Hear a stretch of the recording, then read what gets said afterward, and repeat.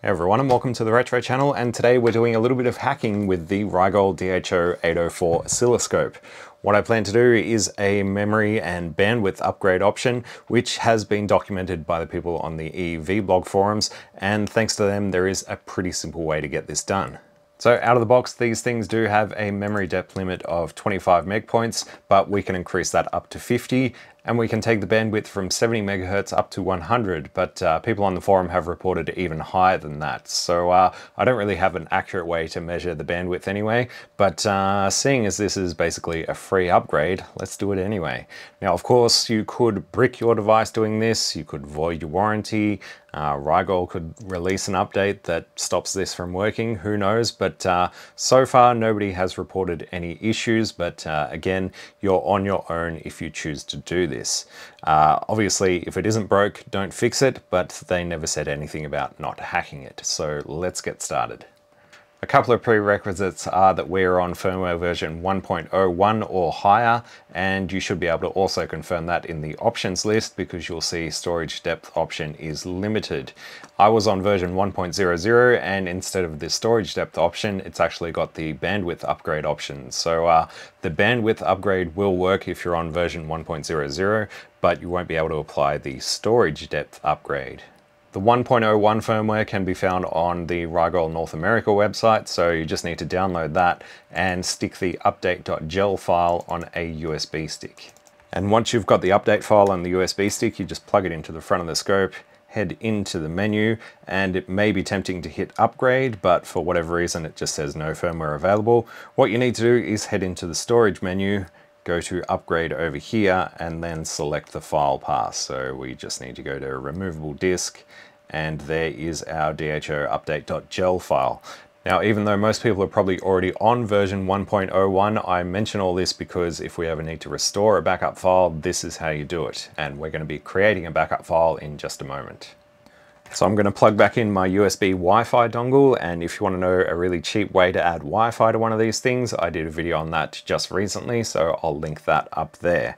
And you can also play Doom on this thing if you really wanted to. But we do need a network connection, so you will either have to have Wi-Fi connected or you'll need a wired Ethernet connection to your local network. And thanks to 16-bit Serge over on the EEVBlog forums, there is a pretty simple way to do this. So first thing we need to do is install the Golang distribution. So I'm just going to search Google for that. So I'll just download the most recent version for Windows because that's what I'm running. And we just need to install this. Take note of the path that it's going to go in. So in my case, it's program files/go. because we will need to input that path into the update script that we get from the EEVBlog forums. Alright, that's all done, so the next thing we need to do is download this little zip file. I'll have links to all of this stuff in the video description. Obviously, you probably want to check the EEVBlog forums to see if anything's changed since I've filmed this video, but for now, this is pretty much the easiest way to do it. There are a couple of other ways that people have tried with actually pushing the 900 series files onto the 800 series, but that has resulted in some weird DC offsets and also poor DC accuracy. So there may be a way to get the 900 files working on the 800 series, but at the moment it's still pretty buggy. And so far nobody has reported any issues doing it the upgrade way, which is what we're going to show today. So once we've got our zip file from the EEVBlog forums, I'm just going to extract all this into a folder. And there is a README file in here, so you probably want to have a quick read through that. There are some other options that this script can do, but today I'm just going to be showing the basic upgrade option. So before we begin, we just need to edit our batch file and, shut up Windows. And we just need to point it to the path of the Go installation, which is what we had before. So in my case, it was C drive program files go/bin. You do need to keep that bin directory there. And we also need to set our scope IP address, so you do need this connected to your network. And in my case, the IP address is currently 192.168.1.147. I'm just going to copy that, paste it in here so I don't stuff anything up. And added a couple of spaces, there we go. You don't really need to worry about any of these other options unless you know what you're doing. Again, look at the README file. So we'll save this, close that, And then all we need to do is just run this batch file. It should connect to our scope and it'll automatically start making a backup file, which is in the form of another gel file. So that's why I mentioned the firmware update process before, because this is basically the same thing if you wanted to restore that backup. So I think this will take a minute or two, so sit tight. And once that's done, it'll automatically open up a new browser tab and it wants us to send an scpi command. So if we head back to the batch file, you can see that it tells us to send the generated commands via the scpi interface, which are located in a new text file. So if we head back into our folder, we can see that we've got a new file here called scpi commands, and we've also got a key.data and a backup file. So I'd recommend just throwing these two into a zip file just to keep them on hand should anything ever happen in the future. So I'm just going to call this DHO804 unmodded backup. And you probably should copy that into like a cloud storage or something like that. We're going to jump into this generated text file, and all we need to do is copy these two commands here one by one, just making sure we grab the entire line. Go back to our browser window, get rid of that, and paste that command in there, and then just hit send and read. And on the scope it just popped up with options activated successfully, so that was one of them. Let's just go back to that text file and copy over the other one.